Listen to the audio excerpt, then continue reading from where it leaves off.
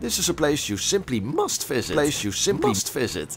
It's the game world in Ghost Recon Wildlands. In this video I'm going to tell you what's so great about this game world. Let's review the open world in this game. I'm going to do this by giving grades for 5 aspects. The first one is freedom. Can we go anywhere in this world and can we also walk into houses? I'm going to give a grade for content and detail. Is the game world empty or is it crammed with a lot of stuff? Is there much to see? I'm going to rate the graphics. How beautiful are these graphics? I'm going to give a score for the atmosphere and also for the views, the vistas. Ultimately, I give a final score, the overall score. Before we start, I have to tell you this. I'm going to speak in very simple language because, well, my English isn't that great. I made a song about that. You can find it somewhere on this crazy channel. Okay, let's begin. Let's start with freedom. Can we go anywhere in this game? I'll get straight to the point. Yes, we can. Even after the first mission, you can go anywhere. You can walk to every place you see. You can use fast travel. You can fly and land and then walk everywhere. You can drive and even take a boat.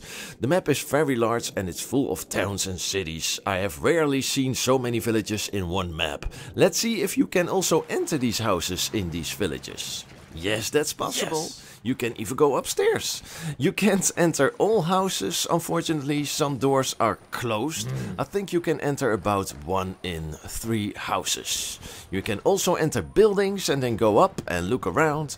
The mafia bosses in the game have some bigger houses that look more expensive. Bunch of show-offs. You can enter these houses as well, but then you'll be trespassing. You'll be in danger, cause they will be looking for you. Yes, you can enter buildings anywhere and also climb anywhere. You have complete freedom. And again, there are so many villages, it takes days to explore all these villages. And when you fly at night, you can see the large amount of these villages by the lights they emit. It's unbelievable. The world doesn't only consist of villages, there are also snow-covered areas, vast forests with rivers, tropical rainforests, deserts and high mountains with amazing views. More about those views later. Let's give a rating for freedom. I give a 9.5 because you can go anywhere and enter almost any building, so a 9.5. It's almost a 10. It's amazing. The next topic is content and detail. Is it an empty world or is there lots to see? There are some empty areas in the map, but what do you expect when the map is this big? I mean, this map is bigger than the map in GTA 5 or any Far Cry game, so it's large. The biggest empty space is a large sandy desert with not much to see, and there are some large forests with only trees. But otherwise, there are a lot of interesting places and, like you already know, a lot of villages. And in these villages and towns there are many people and they do all kinds of things. Some are selling things at a market, others are busy with money, others are at work and then have a drink in the bar. Some are having a nice meal or sitting relaxed on a bench outside. Yes, sit on a bench and postpone training again, huh? A lot of NPCs in Wildlands are busy selling stuff. Let's take a look at what people collect, buy or sell in their villages.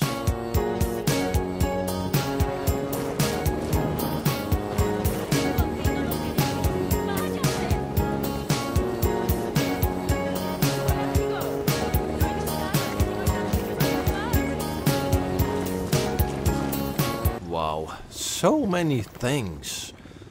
Ooh. Getting tired of it. Oh, are those dead dogs? I hope not.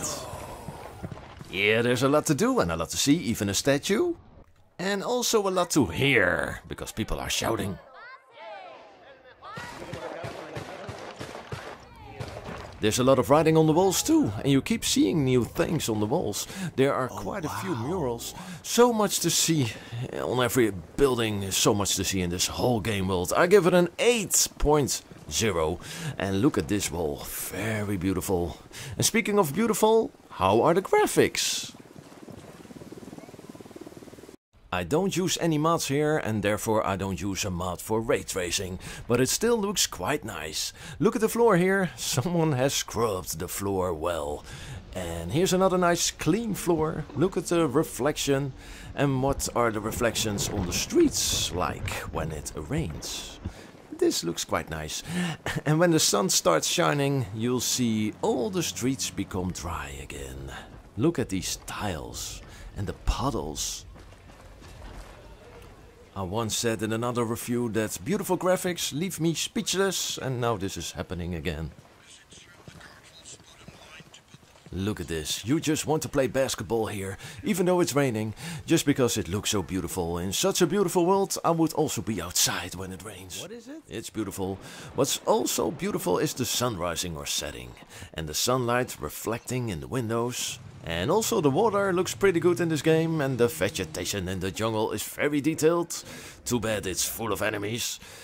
Yes, it's all beautiful. It's time to rate the graphics. Even though it looks very beautiful, I give it a 7.0 because, well, we have seen better graphics in the game, but also certainly worse.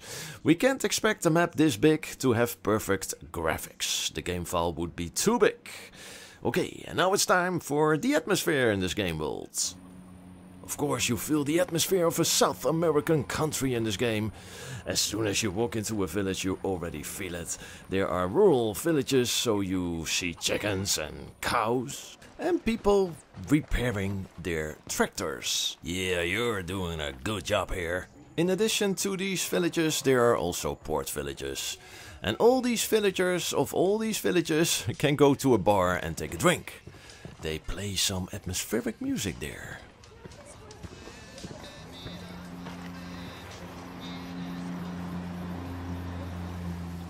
And you can of course also sit outside and have a drink there, but yeah, there's no music there. If you really want to listen to good music, you have to get in a car, and cars can be found everywhere in Wildlands, just like motorcycles, boats, planes and helicopters. Let's listen to this song and enjoy the view.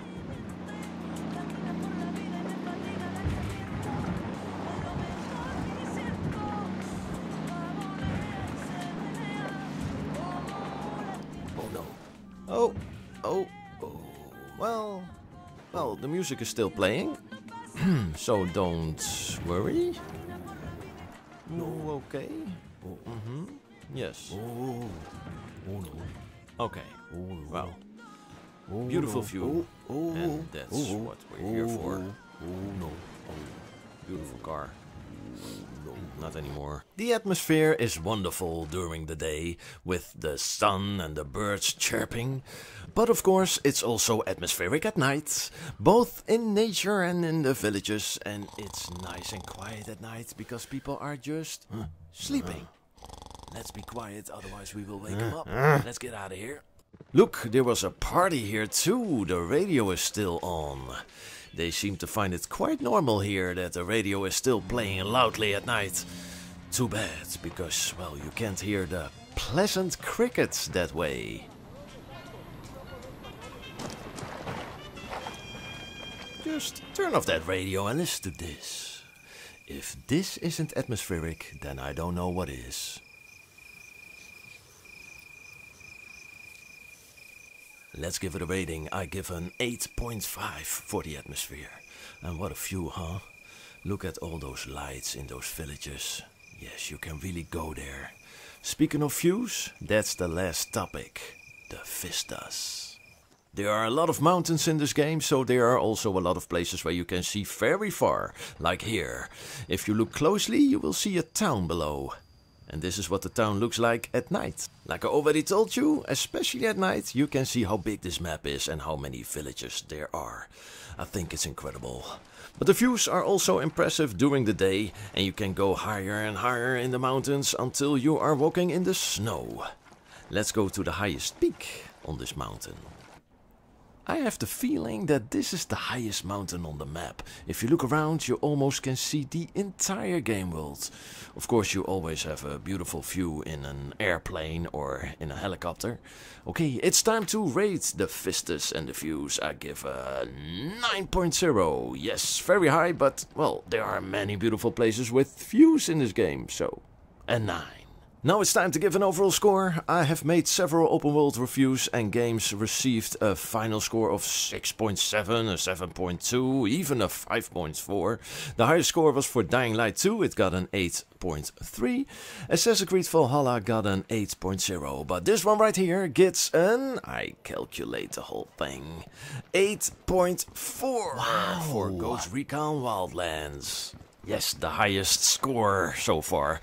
Okay, that's it. It's time to move on to the next open world game. This is How Big Is the Map. Thanks for watching and goodbye.